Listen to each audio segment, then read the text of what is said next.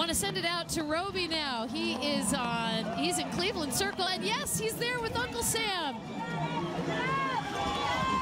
Uncle Sam, first of all, Lisa Hughes, can you do anything for her as the leader of our country? She's our anchor woman down at the finish line. I will cut your taxes in half.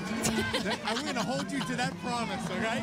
We're going to hold you. How you feeling, by the way? Good, feeling good. We want you, America. We need your support. God bless America. Let's do this. Is there anything you can do about Heartbreak Hill? Maybe level it or something? Yeah, I'm thinking of building up a little escalator. Just go up the side. Taxpayer money, but that's okay. We'll make it happen. Were you so relieved after you finished Heartbreak Hill and you got here to Cleveland Circle? Yes. My heart was warm. I found my wife after.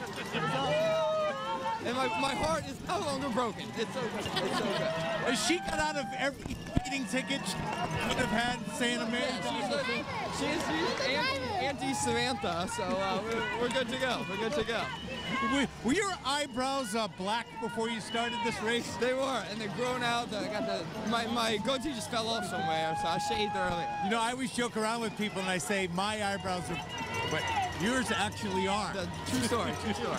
So you're not always Uncle Sam. What's some other costumes you've worn while you've been in America? New Orleans was Drew Brees. Dallas was the Texas Rangers players. Washington, D.C. was the Secret Service agent. San Diego was a lifeguard. Houston was a cowboy. Incredible. Okay, next time you do boxing, you're going to be Tom Brady. Brady, oh, no. Forget about Drew Brees, you kidding me? Okay, Lisa, he's going to cut your taxes in half. Hold him to the promise. All right, thanks, David. That's the perfect costume on this Patriots Day as Uncle Sam runs from Cleveland Circle toward the finish. That's where we are. We'll be back right after this.